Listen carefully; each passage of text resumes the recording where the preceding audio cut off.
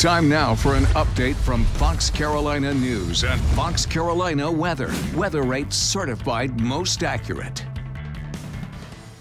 Good evening, I'm Victoria Carmen with your flash briefing, and we're showing you some of those top headlines tonight on foxcarolina.com.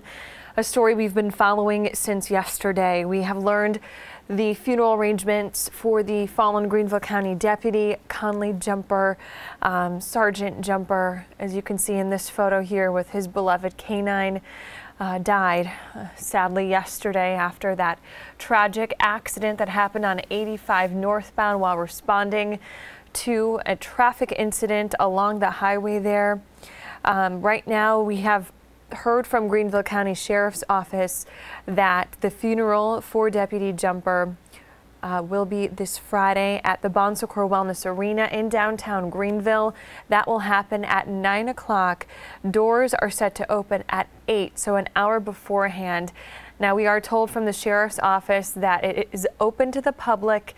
There will be limited seating. Of course, COVID-19 precautions will be in place. You will be asked to wear face masks and practice social distancing.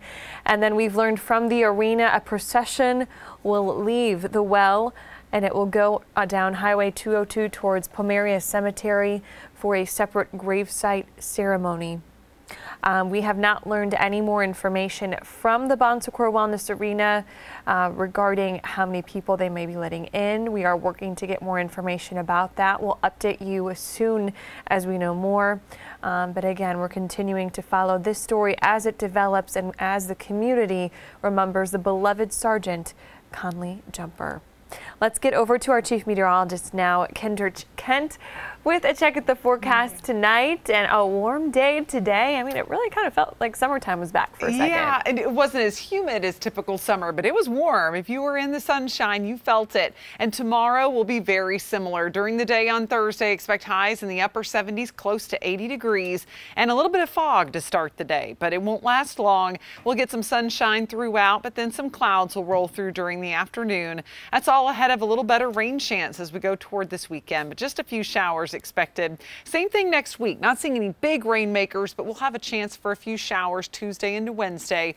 And overall, the next 7 days looking pretty warm. Of course, you'll want to check in on the morning news first thing on Thursday morning, as well as at 4, 5, 10, and 11, and download the Fox Carolina app.